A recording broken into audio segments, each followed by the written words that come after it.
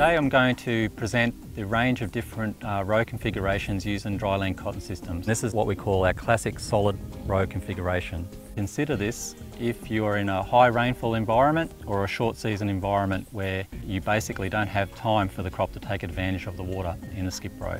The first of our skip row configurations, and already you can see compared to our solid configuration, the plants are a little bigger, getting access to a little bit more moisture. One of the main reasons that we consider skip row configurations is allowing the crop to have access to some moisture later in the season when the fruit is developing.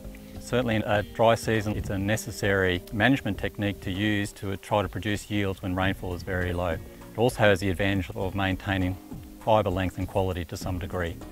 Here's the next of our skip row configurations, double skip. 2 rows sown and 2 rows left out. Essentially 50% of our area is sown to cotton. This is what we call a 1 in 1 out, where 1 row is sown and 1 row is missed. The plants are getting equal access to water and nutrition and also access to sunlight. Whether you choose to go this way versus double skip really is a decision based on your planter and your harvester.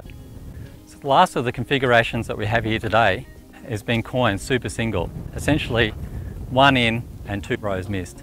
This is a configuration that's been used in some very dry areas and allowed the greatest access to moisture. We've been able to measure cotton roots going right out into the middle of these super single configurations. So in the right soil types, we're confident that it's taking advantage of the moisture that's present. The only configuration that we didn't have here was what is called 60-inch cotton, or essentially a spacing of 1.5 metres.